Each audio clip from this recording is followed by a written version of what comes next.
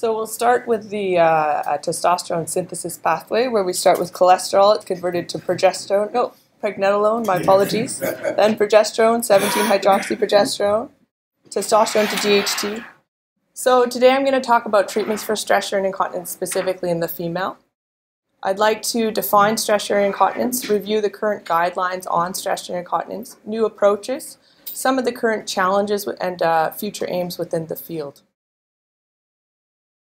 Stress urinary incontinence is defined as the complaint of involuntary loss of urine with physical exertion or with sneezing, coughing, or other activities caused by a rise in intra-abdominal pressure. 25% of women are affected by this, and it leads to about $12 billion US annually in costs. It significantly affects patients' quality of life, leading to depression, anxiety, low self-esteem, social isolation, infection pain, and sexual dysfunction.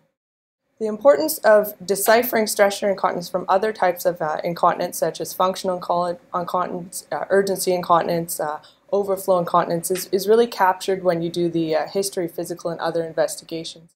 In the history, it's important to elucidate the degree of bother. In the physical exam, it's important to do a physical pelvic exam and have objective demonstration of stress urinary incontinence when the bladder is full. And it's important to do a PVR and urinalysis. Interestingly, in the value trial, they looked at the role of urodynamics in the evaluation of patients with pure stress urinary incontinence, and there was not significant evidence to suggest we do this in all our patients. The maintenance of continence and prevention of pelvic organ prolapse rely on the support mechanisms of the pelvic floor. The urogenital diaphragm, depicted here, closes the levator hiatus, supports and has sphincter-like effect on the distal vagina, providing structural support to the distal urethra here, and contributes to continence in that it attaches to periurethral striated muscles. A combination of smooth and striated muscles, connective tissue, mucosa and submucosa are necessary for functional urethral sphincter, which provides a watertight apposition of the urethral lumen, depicted here, compression of the wall around the lumen, and a means for compensating for increases or changes in abdominal pressures. There are two proposed hypotheses for continence in the female. This is the hammock hypothesis of continence, where the anterior vaginal wall, with its attachments to the arcus tendinus of the pelvic fascia, form a hammock under the urethra and bladder neck. This hammock hypothesis accounts for the support of the urethra by the coordinated action of fascia and muscles that compress the urethra during increases in intra-abdominal pressure. The second hypothesis is the integral theory, and this really pinpoints the site of maximal continence zone in the mid-urethra at the pubourethral ligaments here. During times of bladder storage, anterior forces from the pubococcygeal muscle here pull the vagina up against the periurethral ligament to close the urethra. Backwards forces stretch the vagina and bladder neck in a plane around the pubourethral ligament to allow proximal urethral closure. So there are also two theories as to what contributes to the mechanism of actually stress urinary incontinence. These include the urethral hypermobility, where there's poor bladder support overall and the urethra has lost all anatomic support. So the coaptive forces are not transmitted to the proximal urethra during valsalvage and leakage occurs. The second is the intrinsic sphincter deficiency, where there's a failure of the urethra to coapt independently of the supporting tissue structures. There's good evidence that these work in coordination to lead to stress urinary incontinence. So to touch on some of the guidelines that are available for stress urinary incontinence, the AUA, CUA, and EAU have a very good consensus, and really they're quite similar guidelines. Of note, there are no oral medications to treat stress urinary incontinence. Vaginal estrogen has been attempted as a method to treat it. However, in 31 studies, they failed to show objective improvements. Conservative measurements include lifestyle changes such as avoiding bladder irritants, time voiding, fluid management, urethral inserts, which are short silicone single-use tubes that are placed in the urethra to create an obstruction. The continence pessary or rings, where you can see that the prongs or the knob here face the urethra, providing continence by obstruction. Disposable vaginal inserts that work through a similar mechanism. and pelvic floor physiotherapy, where we rely on strengthening muscles associated with the pelvic floor stability. And that's really in combination with electrical stimulation, and biofeedback. When they've compared these different conservative modalities, the one that has the most long-term effect is the pelvic floor physiotherapy. So that's really the gold standard of conservative treatment. There are also surgical approaches for those that fail conservative management. Those include the transurethral radiofrequency collagen denaturation, laser therapy, cystoscopic injection of bulking agents, open surgical repairs, and slings. And I'd like to review the evidence for each of these. Transurethral radiofrequency collagen denaturation was FDA approved in 2002. It's indicated for stabilization of the pelvic tissue for treatment of stress urinary incontinence due to hypermobility in women that are not eligible for major corrective surgery. The theory is it reduces the urethral funneling and compliance via denaturation of the submucosal collagen. Subnecrotic temperatures promote collagen remodeling instead of scarring. In 173 patients with stress urinary incontinence randomized to sham versus this technique, there was no significant difference in outcomes or adverse events, and it's really fallen out of favor to date. Laser therapy has actually been quite a lot of hype recently. It's vaginal rejuvenation with the CO2 laser. It's used to treat genitourinary syndrome of menopause, which is the new term to depict vaginal atrophy. These symptoms include changes to many of the structures of female anatomy and can really encompass urinary symptoms such as urgency, dysuria, and UTI. The theory in stress urinary incontinence is that the heat generated by the laser is reported to change the structure of the tissue around the vagina and add support for the vagina and bladder to reduce incontinence. It costs about $2,000 to $3,000 a pop. When we look at the actual efficacy of this so far, there's only low-quality studies, and in a review of 13 low-quality studies, the laser therapy may be useful, but they were unable to actually make any significant conclusions. None of the studies actually compared to clinically approved alternatives, and adverse effects were actually unknown, as 8 of the 13 studies didn't even report on these. Dr. Carr and Dr. Hirschhorn, while I'll be doing my fellowship, are doing a CIHR funded study looking at laser therapy versus sham, specifically in stress urinary incontinence, to address this issue.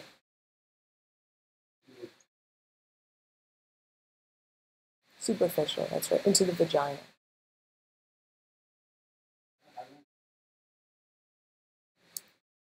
I agree.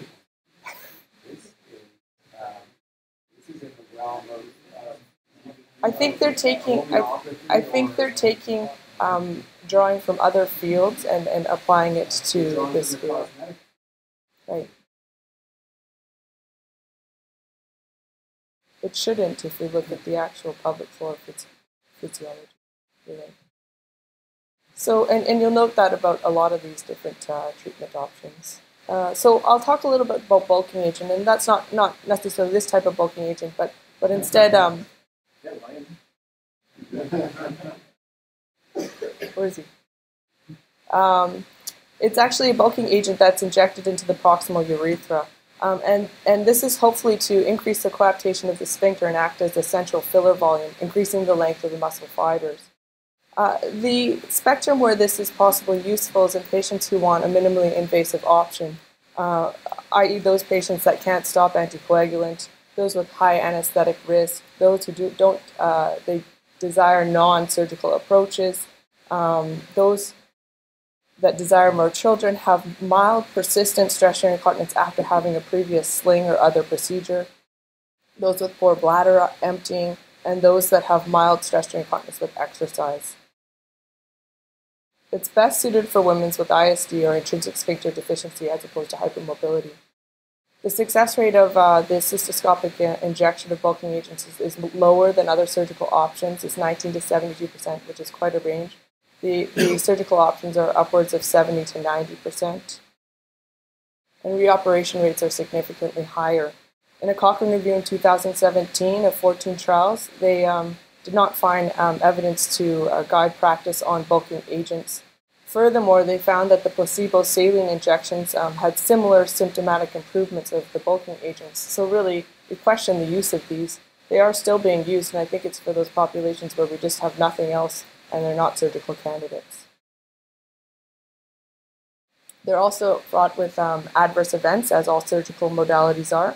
Temporary storage symptoms, transient hematuria, urinary retention, difficulties voiding, and elevated PVR in the majority of patients, and UTI. And some studies have actually looked at the distal migration of some of the injection agents and seen them in other parts of the body. They're also linked with urethral erosion and rarely, and pseudoabscesses. There are several FDA-approved products. Contagen is no longer on the market because the company didn't want to keep their cows anymore. In Canada, the two agents that are used are the macroplastique and the Bulkamid. So, as you know, Dr. Fenster performed a lot of birch copal suspensions in his practice. This is an open abdominal retropubic suspension where the perivaginal fascia is attached to Cooper's ligament. Effectively, you lift the tissue of the bladder, neck, and the proximal urethra here into the area of the pelvis behind the anterior pubic bone. The Marchetti Krantz is also a procedure that's similar. It's another abdominal retroperitoneal suspension where the permanent sutures are placed in the anterior vaginal wall around the bladder, neck, and the proximal urethra and tied to the fibrocartilage of the symphysis pubis. In studies, they've noted that the birch copal suspension has better outcomes than the MMK, so we'll focus on that from now on. Using these techniques, they are effective in managing stress during incontinence with 1-year success rates of 85 to 90% and 70% 5-year dry rates. They're often performed in conjunction with concomitant pelvic surgery or open abdominal surgery, where the incision is already planned. Relative indications include women that have had previous several vaginal surgeries and young women that desire future fertility potential. Adverse events carry the same as other abdominal approaches with wound complications up to 28%, DVTs, UTIs, de novo urinary incontinence, which is quite low actually, urgency incontinence, voiding dysfunction, injury to the bladder, and prolapse. And I'll switch gears to one of the more commonly utilized surgical approaches to stress urinary incontinence, the mid-urethral synthetic slings. The premise is this is to place a tension-free sling in the mid-urethral position. It's loosely placed with combined with a mobile urethra that may allow the sling to compress the urethra at times of Valsalva or stress. Really, it works on the integral theory here, where the dynamic kinking of the urethra with the sling at times of stress inhibits leak. There are different methods for this, the retropubic, transoperator, and mini sling approaches. With the retropubic, it may be placed in the vagina into the abdomen in a bottom-up approach, or from the abdomen to the vagina in a top-down approach. Similarly, the transobturator may be placed from the skin incision, superior-medial aspect of the obturator foramen, and passed into the vagina, or it can be passed from the vagina to this skin incision, inside out or outside in. And then there's these newer mini slings that have come out that have a greater degree of tension and pass through the vesicovaginal space, but they don't have long-term follow-up and their efficacy hasn't been as robust. When we look at the actual cure rates, we note the retropubic cure rate is quite good at 71 to 97%. The transobturator cure rate is also quite good at 62 to 98%, and the mini sling cure rates are not quite to the same standard. So they did do a comparison trial, the Thomas trial, that compared retropubic to the transobturator approach in about 600 women, and they did not find any objective or subjective treatment differences at 2 years. The retropubic was more likely to cause voiding dysfunction, but had better results in patients with intrinsic sphincter deficiency. Adverse events associated with the mid-urethral slings include intraoperative bladder injury, and this happens more often in the slimmer patient. And when this does happen, when you're doing cystoscopy after placement of your trocars, if you see that there is a part trocar in your bladder, you just repass the trocar when the bladder is empty again, and then you can leave the Foley for a longer period of time. There's also more serious injuries like the intraoperative urethral injury, vaginal mucosa injury, extrusion, voiding dysfunction, and wound healing. Specific to the trans-operator approach, some patients can develop groin pain in 12 to 26%, so it's probably not really good for those young active patients. Now, all contemporary mid-urethral slings are made of macroporous knitted type 1 polypropylene, and it's not heat sealed. So what does that mean? Well, it allows for optimal migration of host inflammatory components, and the purpose is for infectious surveillance, and it helps with wound healing, host wound healing. This differs from the mesh that's used in vaginal prolapse repair that has received a lot of negative publicity over the last 7 years. In July 2011, the FDA released a white paper in safety communication on the safety and efficacy of transvaginal placement of surgical mesh specifically for pelvic organ prolapse. In addition, lawyers have advertised their services targeting women that have transvaginal mesh placed for both POP and stress-urinary incontinence. And the media has reported on these mesh litigations. Of note, the FDA, SUFU, and AUGS OGS all agree that the safety and efficacy of multi-incision slings is well established in clinical trials. This has had a huge impact on the field, where the UK have actually taken away all of the mesh from all of their markets, so they're doing no mesh whatsoever anymore. And even people in our community, there's a couple of physicians that are prominent, are no longer doing mesh in North Van and in Vancouver. When we look at the 20-year projection of these effects, you note that from about 1998 to 2005, 2006, there was a steady increase in the number of mid-urethral slings being placed. This is from data from Australia. And then there was a bit of a plateau until 2011, and now you see that there's a slow decline in the placement of mesh. There may actually be an increase in the other continence procedures being performed here. When we look at the Canadian perspective, a population-based retrospective cohort done in Ontario by Blaine Welk demonstrated that 10 years after stress-urinary incontinence mid-urethral sling surgery, about 1 in 30 women may require a second procedure for mesh removal or revision. So this takes us to the gold standard, which is the pubovaginal sling that combines a vaginal and abdominal approach. Basically, a strip of material is passed under the proximal urethra or bladder neck and tunneled up to be tied on the rectus fascia up here. You can use abdominal rectus fascia or autologous fascia lata, and it's designed to treat ISD, but also is effective in treating urethral hypermobility. There's no difference in patient-reported incontinence as compared to the mid-urethral slings, and the success is quite good, but it varies quite widely. Adverse events for this include wound infection, because it is an abdominal approach, temporary urinary retention, UTIs, revision rates due to obstruction, and de novo urgency incontinence, which is much higher than the other modalities of treatment. Interestingly, if for resident examinship, in terms of urinary retention, if you do get urinary retention with pubovaginal sling, sometimes you can do CIC for some time to allow this sling to loosen over time, and that might actually resolve the issue. Whereas if you do get urinary retention immediately after placement of a mid-urethral sling, it's often best to just take them back to the OR and size the sling right away and not just prolong it with CIC. So which modality is better and for which patient? The Birch-Copel suspension has been compared in the sister trial to the pubovaginal sling in 655 women, and they do note that the success rate of the pubovaginal sling is higher than that of the Birch, with 66% versus 49%. Women with the pubovaginal sling had more UTIs, difficulty voiding, and urgency incontinence. There is no difference in the adverse events. Looking at the comparison of the mid-urethral sling versus Birch-Copel suspension in a small randomized clinical trial of about 113 patients, they noted that the mid-urethral sling had a better continence outcome than the Birch at 70 versus 46% at 2 years.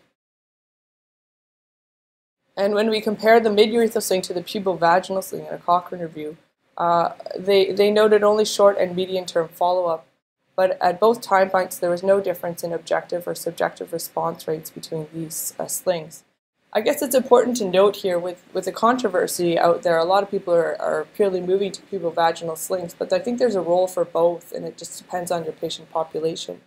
When we look at when a pubovaginal sling is indicated over a mid-urethral sling, I think there's a role for it when there's an intraoperative urethra injury, concomitant urethral diverticulum, urethrovaginal fistula, synthetic mesh perforation, which they've had previously, or previous radiation. In those patients, you should be putting a pubovaginal sling. Success of the mid-urethral sling is lower in patients with a fixed urethra, and in those patients, the pubovaginal sling is a better option. However, the mid-urethral sling also has some advantages over the pubovaginal sling. It may be performed under local anesthetic, because there's no abdominal incision. There's shorter OR times. Sometimes it's 20 minutes versus 1.5 to 2 hours. It's an outpatient procedure, and the tape is loosely placed, thus minimizing anatomic distortion. And there's a lot less post-op voiding dysfunction associated with the mid-urethral slings. So when we look at the surgical options, I don't think that there's much evidence for the transurethral radiofrequency collagen denaturation, and the laser therapy, as Dr. Gleave has pointed out, we don't know where it's going. It might just be hype for now. Cystoscopic injection of bulking agents does not have much evidence to support its use, but it is currently being used, and I think it's in those patients that are not surgical candidates. Open surgical repairs have their place in patients that have had significant vaginal surgery in the past, or wanting future fertility, or having concomitant abdominal surgery. And then the mid-urethral sling versus the transvaginal pubovaginal slings are here to stay, and I guess the question is, over time, what happens with regulation of these modalities. So with the uncertainty in the future, I'd like to switch gears to talk to you a little bit about some of the new approaches to stress urinary incontinence in the female. So stem cells as injectable agents. Stem cells have the ability to locate and regenerate in injured tissues of the body and to stimulate angiogenesis, anti-inflammatory response, immunomodulation, and antifibrotic factor production. Stem cells can be taken from many areas of the body and then re-injected into the urethra of both male and females, as depicted here. A lot of the literature is really focused on muscle-derived stem cells. They are a precursor of the satellite cell, which possesses high regenerative capacity. You're able to differentiate into other mesodermal cell types, such as skeletal muscle, which is applicable to our field, and can be easily derived from skeletal muscle biopsy under local anesthetic and expanded in vitro. In the female, the urethral striated muscles are under voluntary control for continence, and therefore this is an area of the urethra that's targeted with muscle-derived stem cells in women with stress urinary incontinence.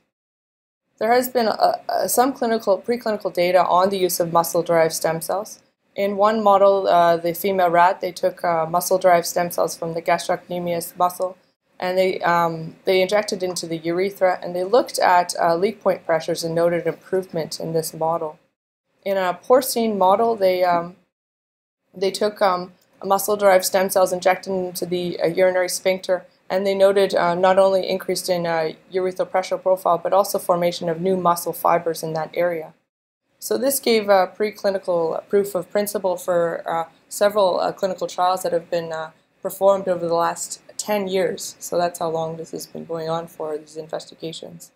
Some of them have been done by my future supervisor, Dr. Carr, in Toronto. And it's really small numbers, but what they note is that when they're injecting these autologous muscle-derived stem cells, there aren't very many serious adverse events except for sites where the biopsy harvest site is. But not all women are actually improving with these modalities. Some have subjective improvement, some have objective improvement, but some actually have worsening of symptoms. And the bottom line is, after 10 years, there have been minimal adverse events, but it's not effective for all patients. So I guess the question is, how can we bring these stem cells into mainstream treatment when we're only seeing moderate clinical effectiveness? I think that the future of the field really requires mechanistic-driven approaches to develop stem cell therapies, optimize preclinical models, and we need to standardize outcome assessments and have better delivery systems for these stem cells. So I'd like to touch on these as we go through them. So in terms of mechanistic-driven approach, Morris and al. Thought that in order to understand the mechanisms that regulate stem cells, the use of approaches they allowed a study of stem cell function in response to isolated components of a complex system is required. And really in the past, I think that these muscle-derived stem cells have really been injected into the urethra in both preclinical and clinical models, but no one has really spent that much thought or time in understanding the mechanisms of how these muscle-derived stem cells work in their microenvironment in stress urinary incontinence. So this is just an example. There's really not that much out there in the literature looking at these mechanisms. You know, Chen has found that with vaginal trauma, you see apoptosis and oxidative stress in a rat model of stress urinary incontinence. Oxidative stress may contribute to the pathological process of stress urinary incontinence, and there's two factors, the NRF2, which is a transcription factor with high sensitivity to oxidative stress that promotes transcription of antioxidant genes. It plays a role in mediating TGF-beta, which is important in stem cell differentiation, and may have a role in guiding stem cell signaling in stress urinary incontinence. No one's really looked at this, and I think it's because we're basically injecting these stem cells and looking for an objective response, but we need to actually take a look as to how we can optimize the delivery of these stem cells and look at the mechanisms by which we can optimize the treatment of stress urinary incontinence. Perhaps we can look at this using a biomaterial model. Now, looking at some of the animal models that are available, an ideal model is able to mimic the clinical situation, and in stress urinary incontinence often that's traumatic childbirth, but it could be other reasons, and it could be multiple reasons as to why there's stress urinary incontinence. You're able to measure the effects of the intervention, and it should be a durable model. So when we look at the ability to mimic the clinical situation, when I reviewed all of the models that are available, many of them had different mechanisms for causing the urethral dysfunction in their model, from anywhere from vaginal distension, pudendal nerve crush, urethral lysis, periurethral cauterization, urethral sphincterotomy, pudendal nerve transection, and toxins, which there's no standardized approach. And I guess you are developing models, but it's hard to compare apples and oranges when you're using different methods to induce the urethral dysfunction. Furthermore, when they're measuring the outcomes of the intervention, they looked at many different methods, both through urodynamics evaluation, but also through looking at some of the tissue stainings for recruitment of muscles, that sort of thing. But again, there's a lot of variability in the outcomes that are looked at. Furthermore, looking at the evidence, there's the role of the large versus the small animal models. Large are probably more close to translational research in terms of the human being, but small models are a lot more economically friendly for researchers. If you look at the available models that are out there, the majority of them are small model. And so the question becomes, how relevant is that to the actual human? When we look at the large animal models, you'll note that in canine, porcine, and primates, they have different mechanisms they use to create the urethral dysfunction, whether or not they actually remove the sphincter muscle, they distend the urethra, cauterize the area, and they also have different methods of evaluation from urodynamics to tissue staining. So I think we need a little bit better standardized approach to look at what is the best preclinical model we can use to look at new therapies for stress urinary incontinence. Again, looking at the ideal model, able to mimic the clinical situation, measure the effects of the intervention, and is durable. I think we need to really rethink our urethral dysfunction mechanism. Is there a way we can actually develop some sort of method that is, at this point, many of these methods are very destructive and permanent forms of stress urinary incontinence. Are there ways we can develop reversible incontinence models?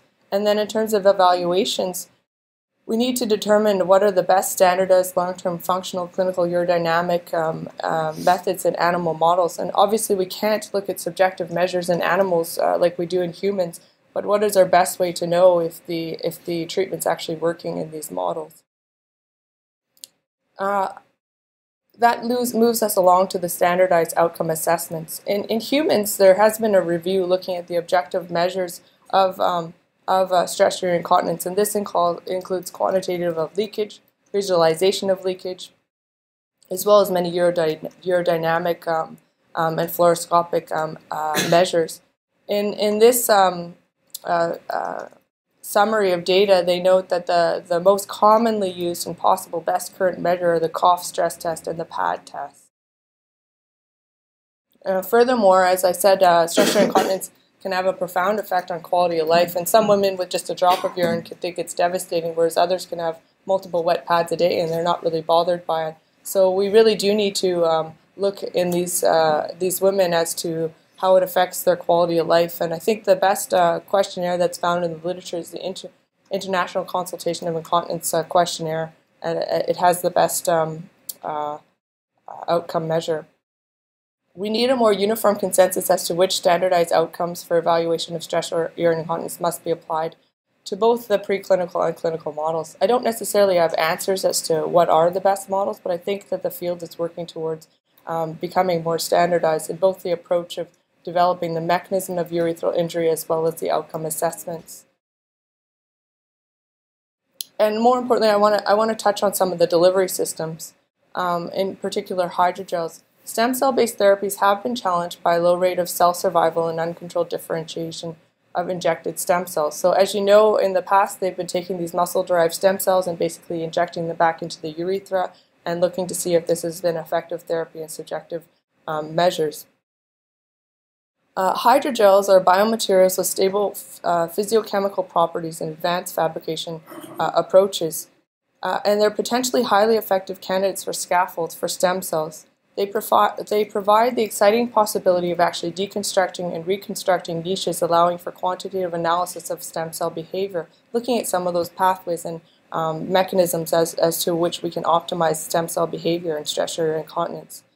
They're being developed to deliver stem cell regulatory signals in precise and near physiological fashion and serve powerful artificial microenvironments in which they can instruct stem cell fate. We have to look at other fields as there's not much work that's been done in stress-urinary incontinence. Oliveira in Nature 2018 looked at spinal cord injury, and they delivered stem cells in these hydrogel scaffolds. And they're looking at methods to modulate the local microenvironment with nanoparticle carriers to improve functionality of cellular grafts. So that's quite interesting. Dr. Ho-Shui Ling and all have also reviewed hydrogel scaffolds and delivering bone regeneration, and they're moving that forward, as well as some research done in brain-like tissue.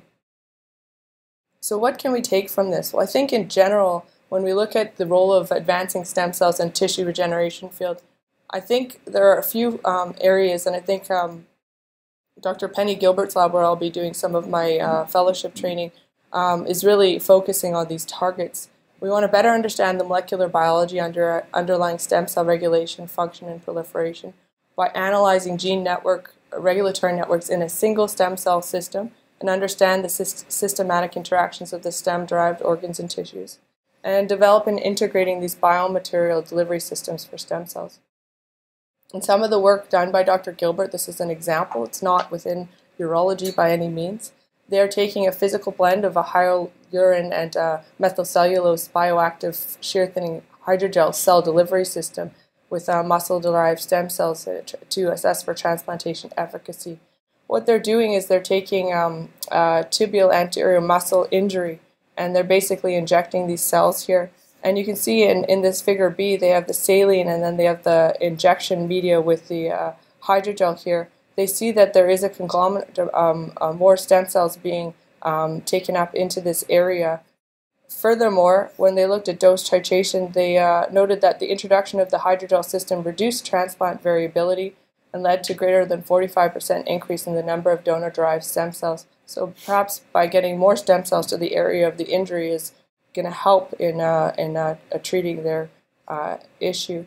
They also looked at off-site targets, so they looked at neutrophils and macrophages in the innate immune system to see if the actual hydrogel system created an immune response. And what they noted that there was no significant alteration in the innate immune system response with placement of these hydrogel systems. So this is just sort of the way the field is moving from other areas. In my work, hopefully, I would like to look at utilizing hydrogel stem cell to identify and study key molecular pathways involved in stress-urinary incontinence specifically and apply these to optimize the stem cell function proliferation in the injured urethra. And I'd like to develop and evaluate a hydrogel stem cell delivery system in optimized preclinical clinical models of stress urinary incontinence. I think one of the big things that the field is working towards, they are having meetings, etc., with SUFU to determine what are the best models for these systems and what are the best way to measure outcomes. And I think working with these groups will help us determine what is the best way to look at the hydrogel stem cell delivery system. So hopefully today I've talked a little bit about conservative managed options. They do work for some people. Pelvic floor physiotherapy is a good modality of treatment for women with stress urinary incontinence, but it doesn't work for everyone. Surgical modalities do have high cure rates, but they have unwanted adverse events, and 1 in 30 women end up having another procedure along their 10-year course. There's a lot of controversy as to what is the best surgical modality in the landscape of the mesh litigations for pelvic organ prolapse. And perhaps we're moving more to placing these pubovaginal slings in these women. I think future work needs to optimize animal models of stress urinary incontinence and establish standardized outcome assessments. And hydrogel delivery systems may help characterize key mechanisms underlying stem cell regulation and offer a potential durable treatment for stress urinary incontinence. I'd like to thank those that have helped me with this talk today, and thank you for your time.